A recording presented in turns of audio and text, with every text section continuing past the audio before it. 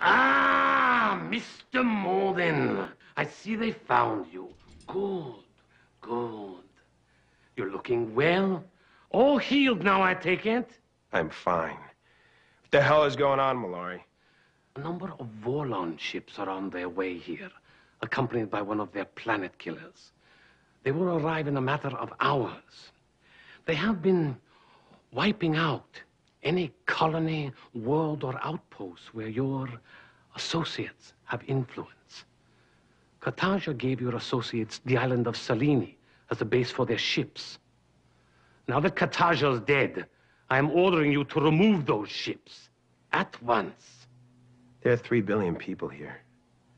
The Vorlons would never attack a civilian population that big. The ships stay. You're afraid, aren't you?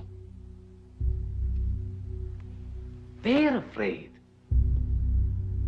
And speaking of your associates, we must make sure that we can talk privately. Do not move.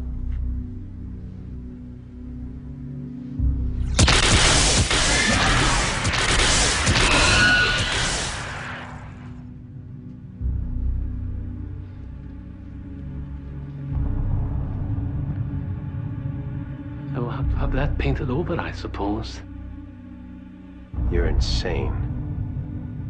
On any other day, Mr. Morden, you would be wrong.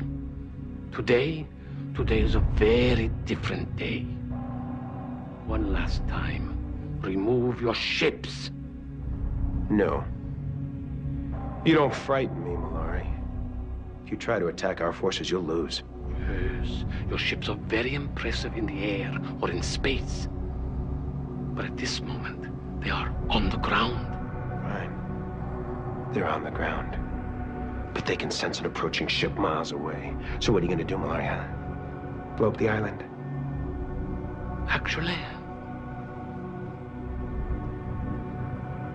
now that you mention it. No!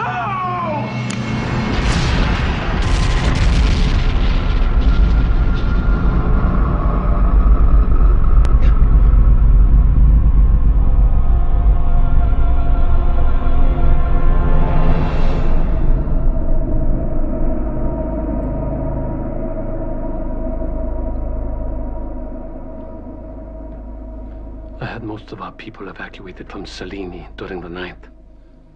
A few stayed to maintain the illusion of our presence. They knew it was being asked of them.